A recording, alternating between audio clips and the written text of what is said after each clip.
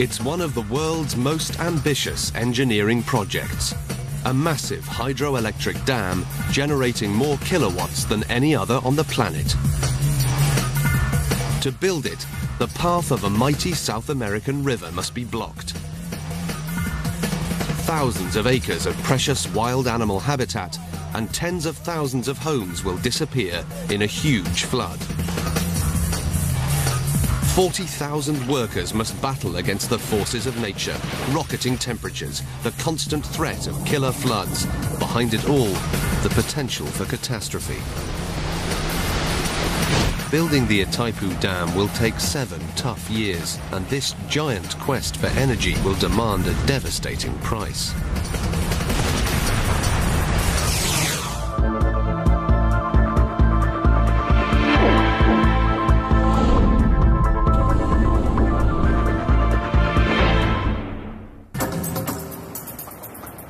The Rio Parana. At 4,000 kilometers long, it's South America's second biggest river, outstripped only by the mighty Amazon. For part of its course, the Parana marks the border between Brazil and Paraguay. Here, the river's path is barred by a man-made structure, the Itaipu Dam. It's the world's most powerful hydroelectric dam. It pumps out 90,000 gigawatts every year, enough to power Britain's capital city, London, for over 3 years. Stretching for 7 kilometers, it's 2.5 times longer than America's Golden Gate Bridge and stands as high as a 65-story building. It's holding back a body of water nearly 400 times the area of New York's Central Park. Water that plummets through the dam like a giant man-made waterfall to produce electricity. It would take an army of 40,000 workers and $20 billion to build this monstrous structure, almost 50 times the cost of the Hoover Dam.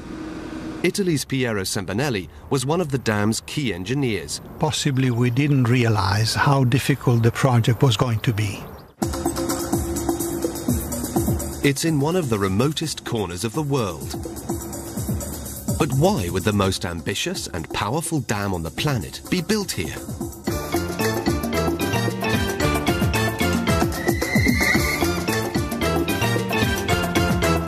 It's the 1960s and Brazil is booming. Its economy is growing by 10% a year, but the population is surging too.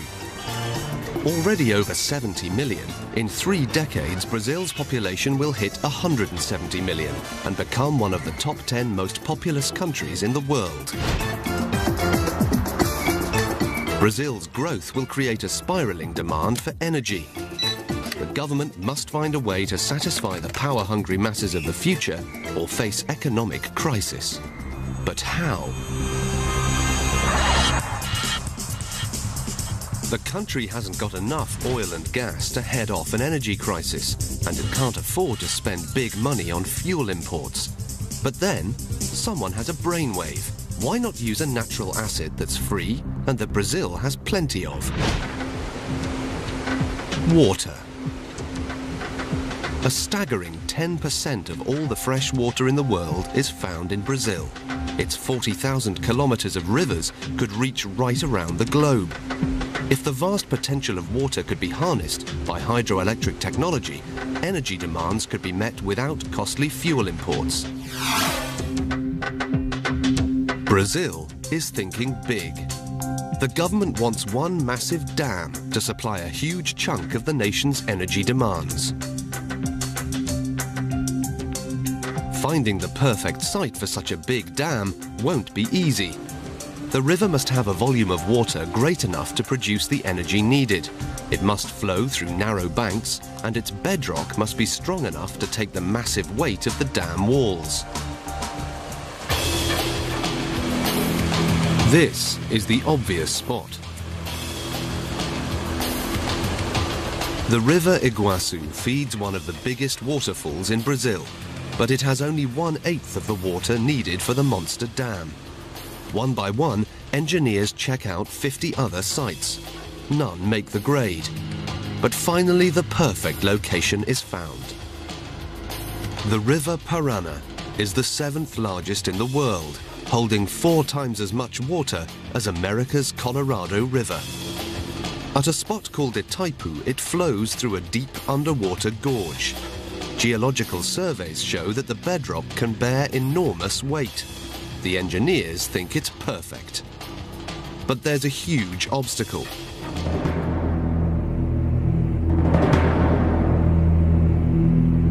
The gorge sits right on the border between Brazil and its old enemy, Paraguay. In the 19th century, the two countries had fought in a bitter war. Paraguay lost half its territory and half its population was killed. Even over 100 years later, there was still mistrust between the two peoples. 1966. Complex negotiations begin between the two countries.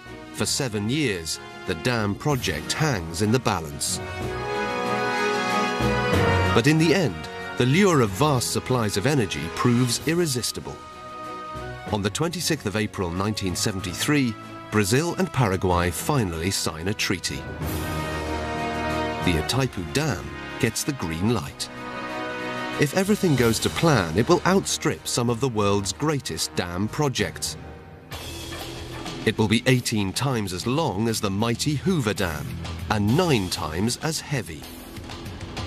Most importantly, it will produce 6 times as much electricity. But the most powerful hydro dam in the world will demand sacrifices. Blocking the Rio Brana will create a huge reservoir needed to feed the electric turbines. It will also submerge the river valley under 100 meters of water. A vast area of farmland and forest must be flooded to feed the monster dam. Tens of thousands of people will lose their homes.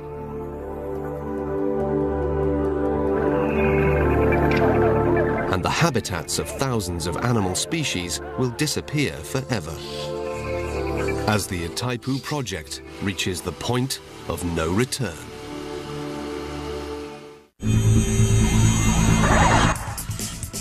May 1975. Old enemies Brazil and Paraguay have signed an historic pact.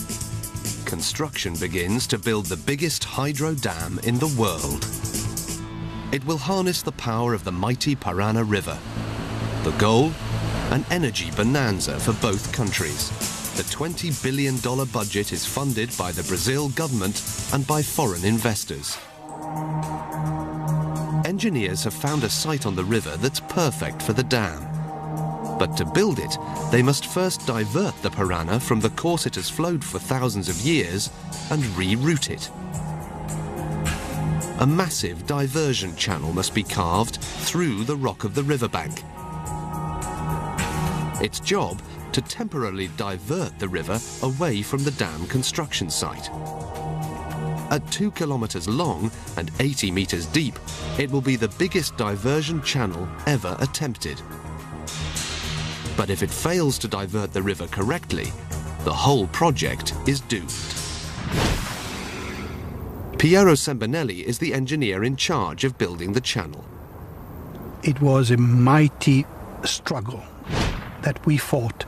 The Brana was the most difficult diversion ever tried.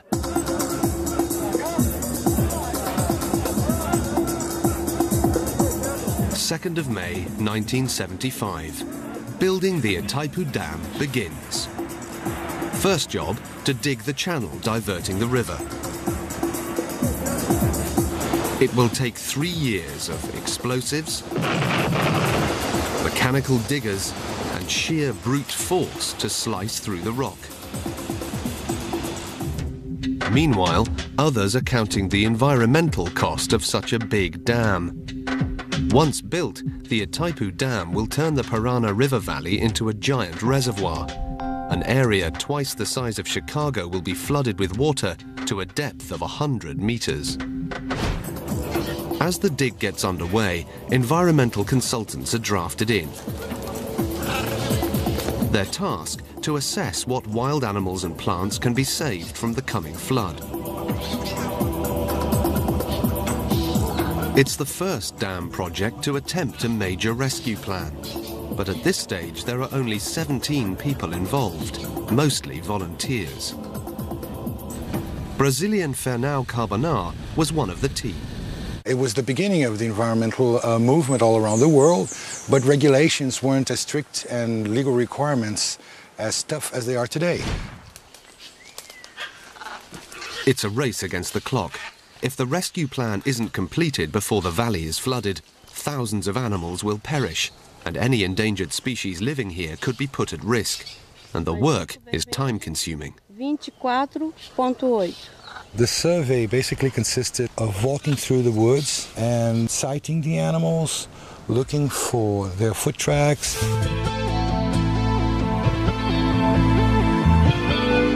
But people live here too. Some 40,000 of them.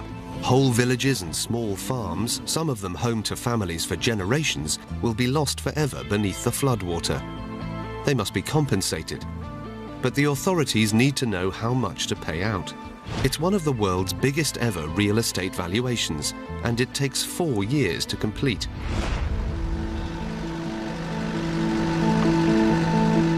First, the whole area is photographed from the air to survey homes and farmland.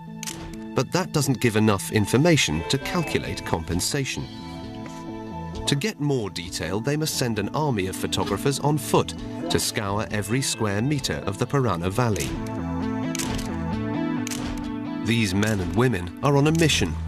They have to get an accurate valuation of every home and its surrounding land. Everything is recorded and photographed. Alberto Frez values hundreds of homes. The houses were measured, described and photographed one by one. And all belongings, even if it was just a stool, it was photographed. While the valuation process is taking forever, the digging of the diversion channel is right on schedule. 3 years after digging began, engineers are all set to demolish the channel's concrete seals and send the Great Parana River pouring down the channel. 8 a.m. on October the 20th, 1978. Dynamite charges are set at each end of the channel. It's a tense moment. If the explosion damages the channel, it could set the project back years.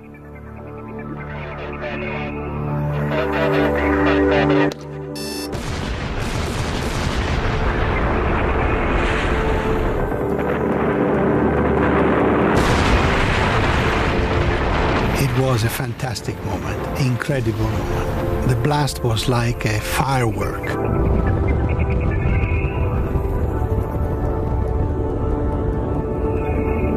It's working. The mighty Parana is thundering down its new course. It's a momentous achievement. The Itaipu engineers have altered the path of one of South America's biggest rivers. But it's only phase 1 of the diversion. Some water still flows down the old riverbed. Next, huge temporary dams called cofferdams must be built to force all the water down the diversion channel, away from the dam construction site. They're made by dumping huge pieces of rock into the river until the flow is stopped. The cofferdams might only be temporary, but British engineer Bill Beath knows how secure they have to be. Cofferdams prevent the river from flowing into the area where the dam is being built. Should these collapse during construction, it would be a total disaster. Brazil has some of the most torrential rainfall in the world, and rising water could put the cofferdams under pressure or even burst the walls. That would bring a devastating wall of water down on hundreds of workers. The engineers hope that they would have enough warning of rising river levels to safely evacuate workers. Until the main dam walls are built, all that stands between the workers and the threat of flood is a wall of rubble.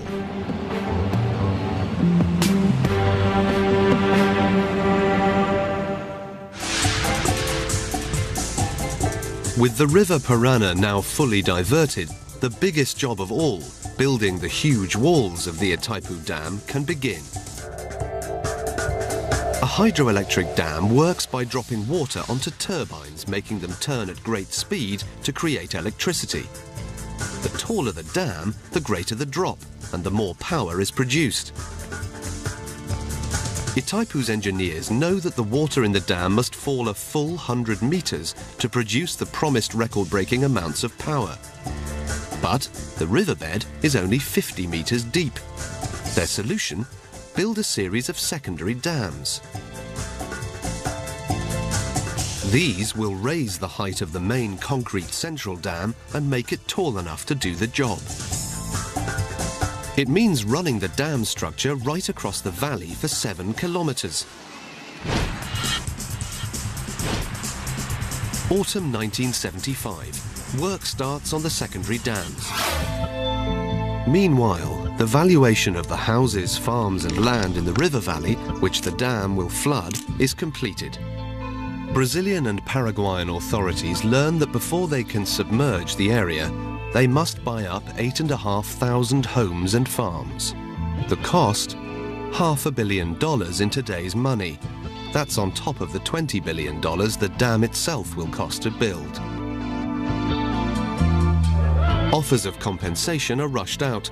Most are accepted, but a handful of people mount legal challenges.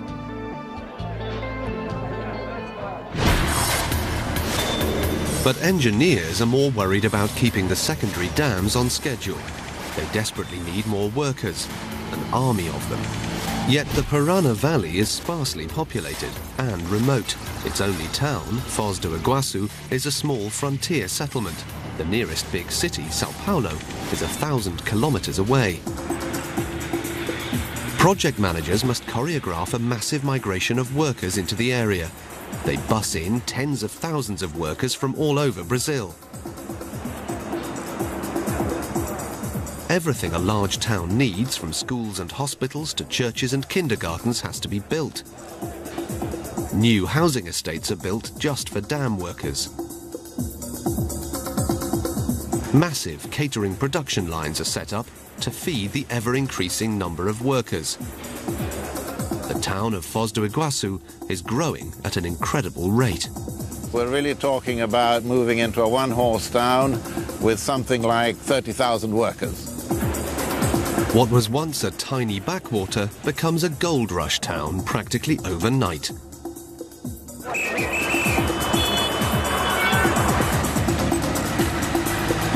While the new workers set to work on the secondary dams, the engineers are wrestling with the design for the vast main dam that will block the river at its deepest point.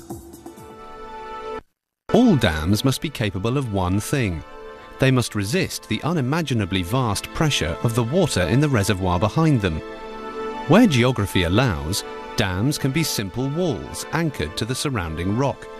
But Itaipu has no such help from the terrain. It must stand alone. So Itaipu must follow a design that relies solely on its own weight. Engineers call it the gravity dam. The idea is to make the structure so heavy the water simply can't move it. To work, the dam will have to weigh 61 million tons. But the dam is only as good as its foundation. The bedrock must be incredibly strong. Any weaknesses could cause the dam to collapse, an unthinkable disaster. The engineers have undertaken a detailed survey. The results are good. The dam's foundations are sound. And the engineers have a money-saving trick up their sleeve. A dam made out of solid concrete would weigh more than it needs to, and add huge unnecessary costs. They plan to make the main dam walls hollow. As long as it has enough weight, it will resist the water pressure. That does not mean that it has to be absolutely solid. It can be hollow and still resist the water pressure. Making the dam hollow means its base can be made even wider with the same amount of concrete. And the walls will slope more gently, pushing the water pressure down to the base where the dam is strongest. It also means the power generating equipment can be housed inside the dam itself. it's a clever solution. June 1979.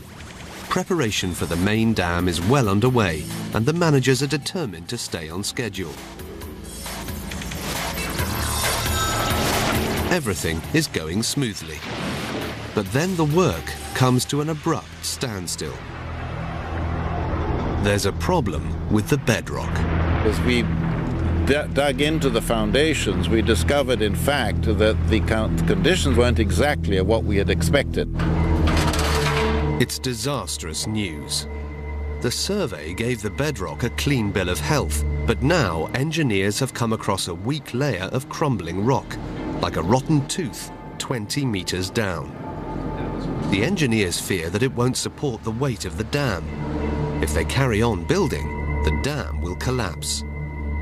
Tunnels are dug down through the rock so that engineers can investigate the suspect layer. Only a thorough underground inspection will reveal the scale of the problem. They pray it's just one bad pocket of rock. Engineer Corrado Piacentin probes the secrets of the bedrock. This is the good rock, and this is the jointed weak rock.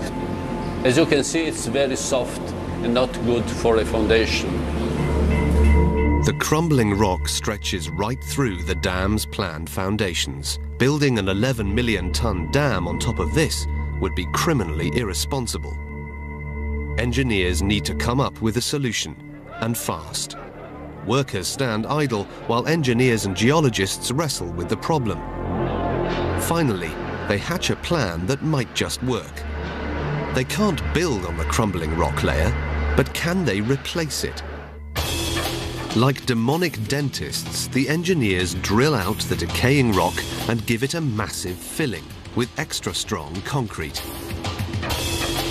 It's doing the trick, but the extra work will take months and add $20 million to the budget.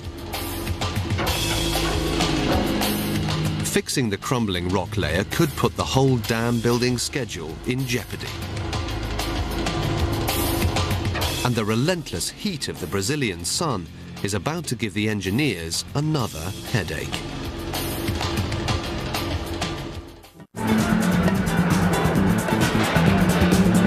May 1982. The 40,000 workers building the Itaipu Dam in the heart of South America have been grappling with a potentially catastrophic problem. Fractured bedrock beneath the foundations could cause the massively heavy structure to collapse. At stake, the supply of energy to Brazil's future generations. Engineers have come up with a solution, and it seems to be working. Like a bad tooth, the rotten rock layer beneath the Itaipu Dam site is being drilled and filled with extra strong concrete, so that it will take the weight of the dam. At the same time, work on the dam's giant central walls continues. Workers must construct 18 concrete blocks, each 4 times as high as New York's Statue of Liberty. Every block will be cast separately. Huge steel structures are erected to receive the concrete and hold it in place till it's set. But it's not just the scale of the job that sets the engineers a major challenge. If they pour this amount of concrete the usual way, it just won't set properly. When concrete sets, the cement reacts with water, creating heat. In smaller concrete blocks, the core temperature cools and sets relatively quickly. But in massive blocks of concrete, the core temperature stays high longer. And as the surface cools and sets at a faster rate than the core, hundreds of cracks can appear, fatally weakening the concrete. And that's not the only problem. Temperatures here can easily soar past 40 degrees centigrade. If the huge blocks were allowed to set in the sun, they could reach more than 90 degrees. This too would cause weak spots and cracks. Engineers conduct test after test on concrete set in these conditions to see how it reacts to extreme pressure. Even good concrete has a breaking point. Concrete dried by the sun will be much weaker. A solution must be found.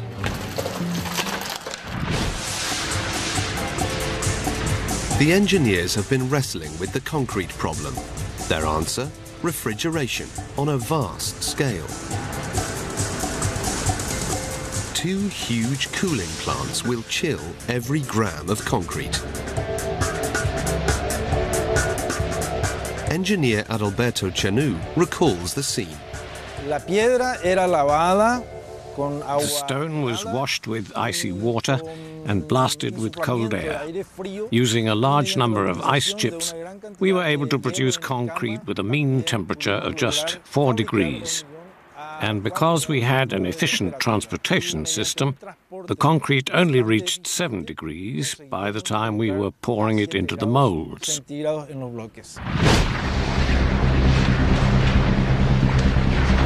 The scale of the refrigeration job is vast. The 2 plants have the cooling capacity of over 50,000 domestic freezers. By June 1982, the race is on to stay on schedule for the dam's completion in just 3 months' time.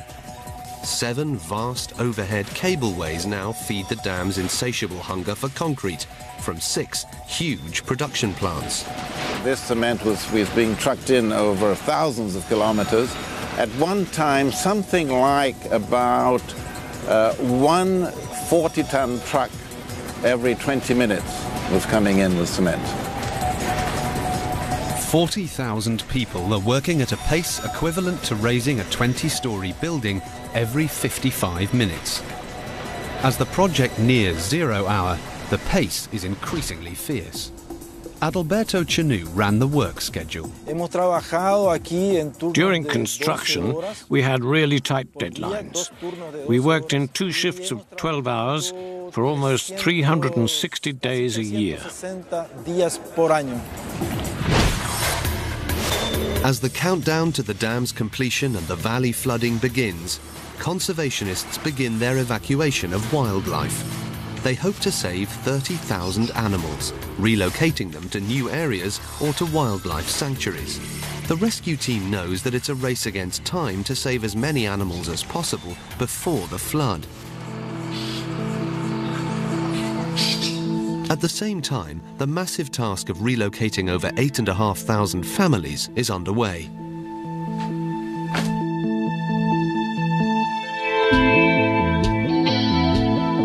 Compensation claims have been settled in lengthy negotiations and court cases. Some have been given money, others will be given a similar property and land elsewhere.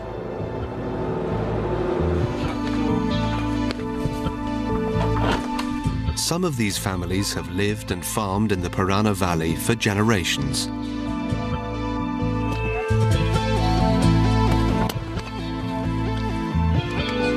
For many, it's a devastating moment as they leave their homes forever.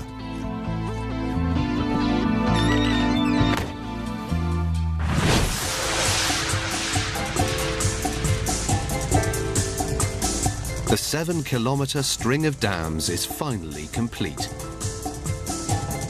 Itaipu takes its place as one of the longest and most impressive dam structures in the world.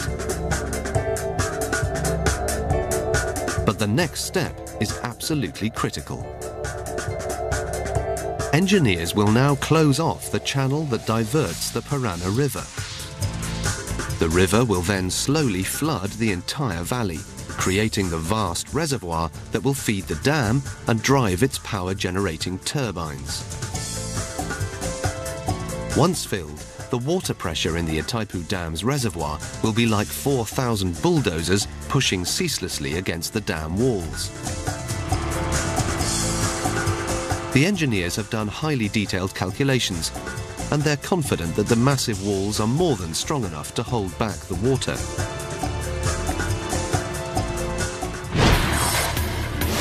But the filling of any dam reservoir is a critical moment. The concrete of the dam walls will be all that stands between the vast reservoir and 280,000 people living in and around Foz do Iguaçu. The failure of any major dam is always a major disaster, because the amounts of water that would be freed would create a wave that would flow down the river and create tremendous damage.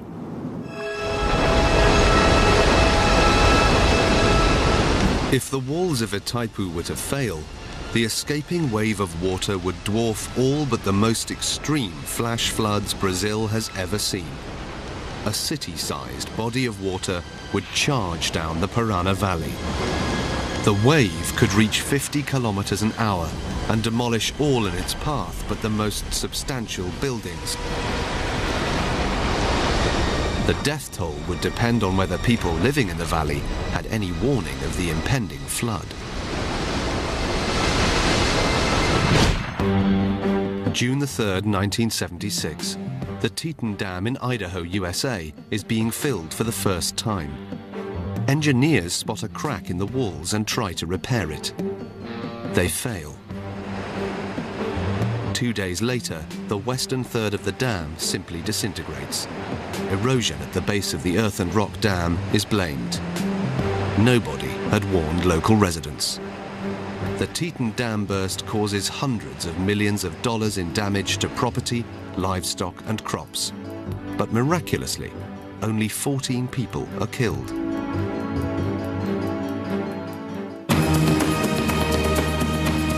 October 1982.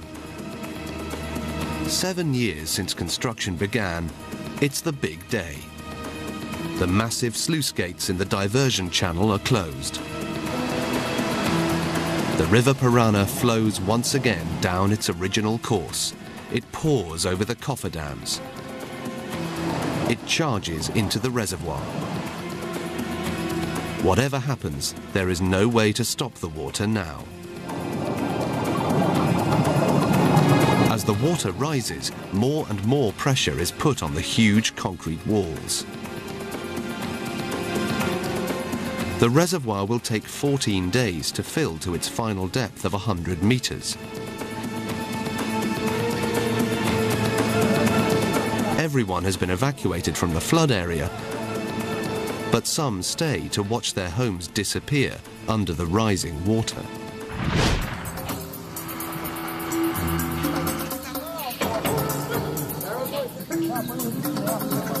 And an army of 316 conservationists from Brazil and Paraguay set out on one last mission to save as many animals as possible from drowning.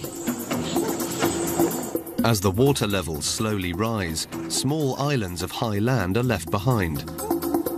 They're only temporary, and in a few hours they'll disappear forever beneath the surface. For now, they provide a last desperate refuge for terrified animals. Like modern-day Noahs in tiny arks, Fernão Carbonar and his rescue team try to save as many as they can before it's too late. We used some nets, we used some hooks for the snakes, and some of them we just caught them by the tails. Soon, the animals have only treetops to cling to above the rising water. And there are hazards for the rescue team, too. The water was high, so you can imagine yourself going by boat on a treetop. You didn't really know what to expect to find between the leaves. Sometimes you just look to your right, and about 20, 30 centimeters, you had a rattlesnake or some other kind of poisonous animal. But apart from the odd scratch and bite, the rescuers managed to avoid serious injury. For days, the rescue progresses as the floodwaters continue to rise. Within 2 weeks, a vast stretch of the Parana Valley is lost forever. Itaipu's reservoir now stretches as far as the eye can see. The dam's giant walls are holding back the water, but now the engineers must stop it rising any further. If the water flows over the top of the dam, the walls could be weakened and even start to crack, with potentially catastrophic consequences. Engineers have a trick up their sleeve. A crucial escape chute called a spillway has been built at the edge of the dam.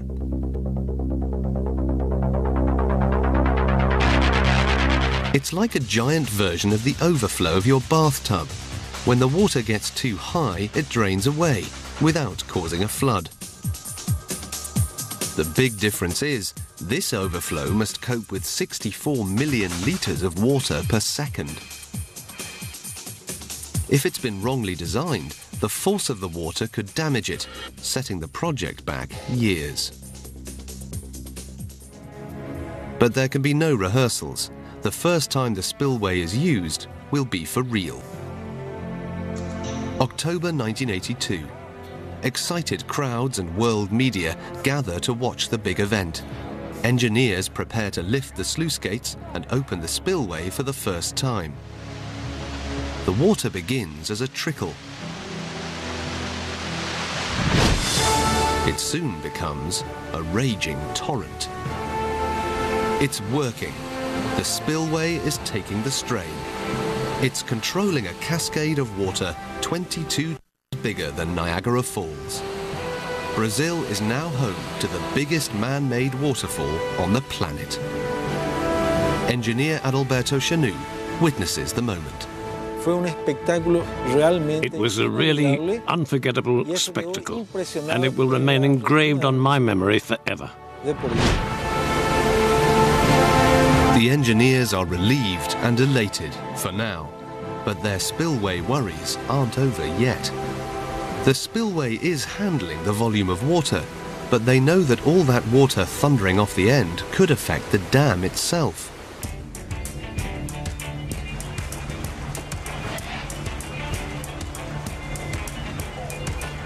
At the Furnas lab in Rio de Janeiro, Roberto de Souza builds detailed high-tech models of dams to analyze the consequences of even the smallest miscalculation in spillway design.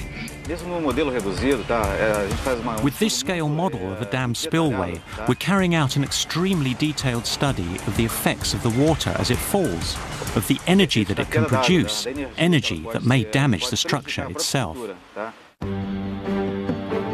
When water crashes off the end of the spillway, it lands below the dam with great force, churning up the river.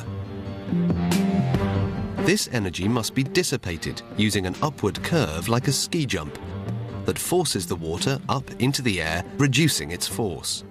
The energy dissipation is so important that you could say a good design of spillway can avoid damage to both the actual structure and the land downstream. Engineers relied on scale models to get the angle of the ski jump just right. If it's wrong, the water will turn back on itself and could seriously erode the riverbank. And if the process continued over years, it could eat away at the foundations of the dam. Itaipu's engineers have calculated that there will be some erosion, but not enough to do any serious damage. All they can do for now is keep checking the riverbank and hope. If they've got it wrong, the structure of the dam itself could be in peril.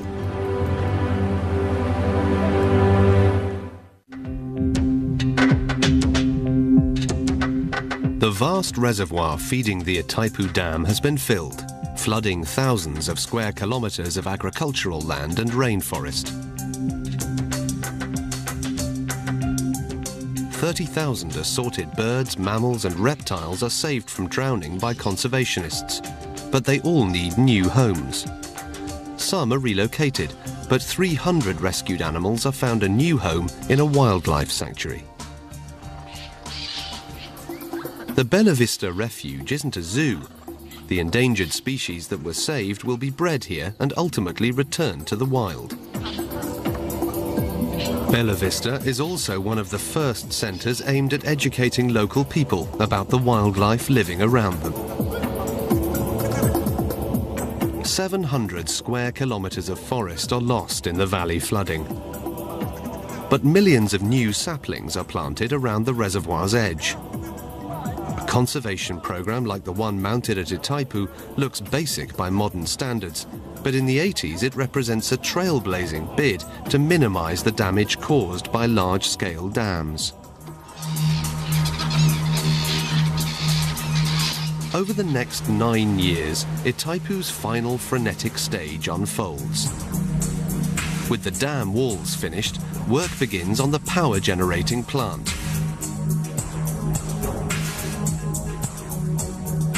18 giant tubes to funnel water to the turbines, each as tall as a 30-story building, go up. The turbines themselves weigh 800 tons, as much as 2 jumbo jets. They're so huge that special vehicles have to be built to transport them. At the heart of each turbine lies a rotor. They will spin magnets within a copper coil to produce electricity. Although the rotors are more than 16 meters across, they must be precisely installed to within 1/10 of a millimeter. And that's not all. The bulk of Itaipu Dam's electricity is destined for the huge cities of Sao Paulo and Rio de Janeiro, but they're over 1,000 kilometers away. A massive network of pylons stretching right across the Brazilian countryside is erected. The electric power lines from the dam are long enough to stretch around the globe 1.5 times. As the dam nears the moment when it will produce power, engineers nervously inspect the riverbank for signs of damage from water thundering down from the spillway. This is the kind of erosion that huge volumes of water can do when traveling at high speed. How serious is the erosion caused by the spillway? It doesn't look good. The engineers take precise measurements. They make further calculations. Is the erosion creeping ever closer to the dam's foundations? To their great relief, the engineers find their original predictions are right. The erosion is not getting any worse. The foundations of the dam are safe.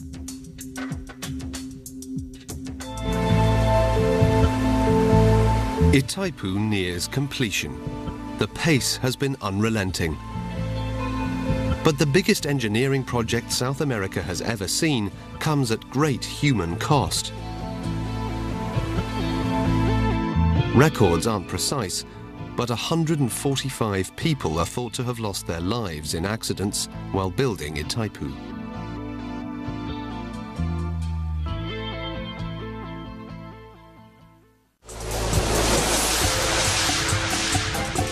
May 1984, and Itaipu is about to fulfill its purpose and produce its first electricity. It's the moment everyone has been waiting for, the culmination of 9 years of grueling work.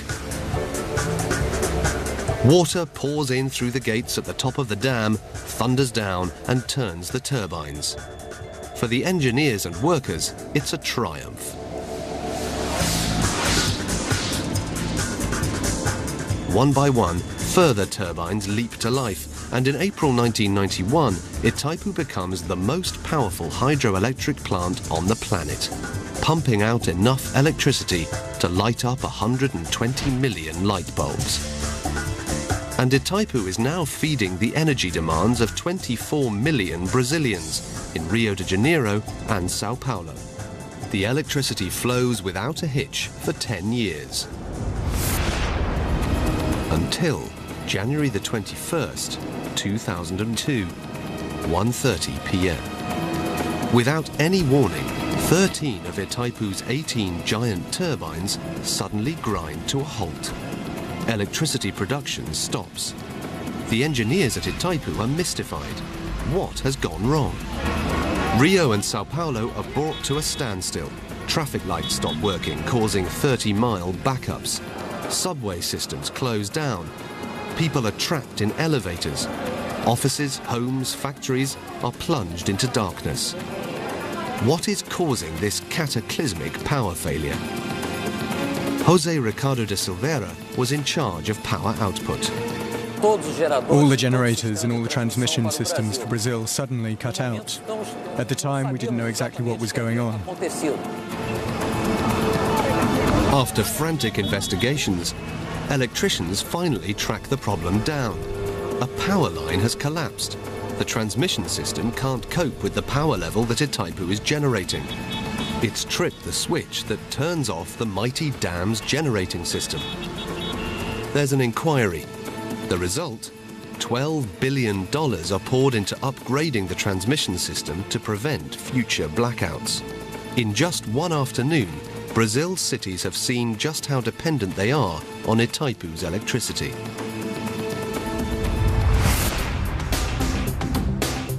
"20 years on, the Itaipu Dam remains an extraordinary achievement and was recently voted one of the 7 wonders of the modern world by engineers. Today, a staggering 90% of Brazil's energy is generated by hydroelectric dams. Dams like this have helped Brazilian cities and industries to grow and brought electricity to people in remote areas of the country. But the heavy reliance on water power has come at a price. In recent years, lower rainfall levels have reduced the power output from dams, forcing power cuts and energy rationing. And all around the world, there's a growing awareness of the environmental havoc that hydroelectric dams can cause. At Itaipu, dead treetops serve as a powerful reminder of a valley that has gone forever, and the enormous price Brazilians have paid in their quest for power.